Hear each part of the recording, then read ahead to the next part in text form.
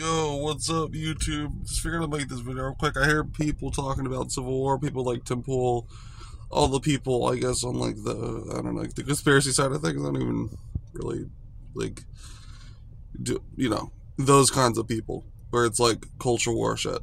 And I think they have a bunch of half truths there. It's like, do I believe eventually there will be Civil War? Probably. I think that's probably gonna happen.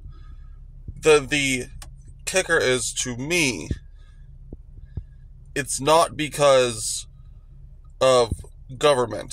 It's because when people are put in, I guess, like, you could say, like, people are working and they can't pay their bills with like one job because they don't get like paid an accurate wage, and inflation is increasingly making increasing differentials between like wage and then inflation growth, wage growth and inflation growth.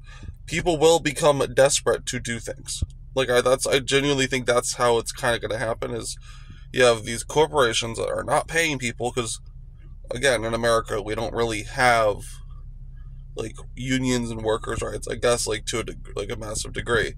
And so what's going to happen is there's going to be no reason to like force people to raise whatever wages to match inflation. And so when people can't pay to feed their kids, they can't pay rent because everything's so expensive.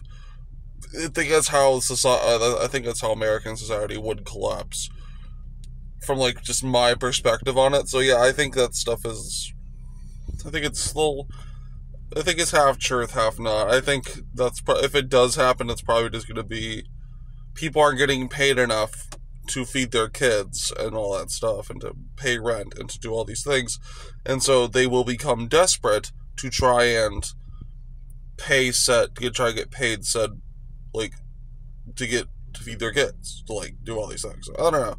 Figured to make this video real quick, but alright. See y'all later. Peace.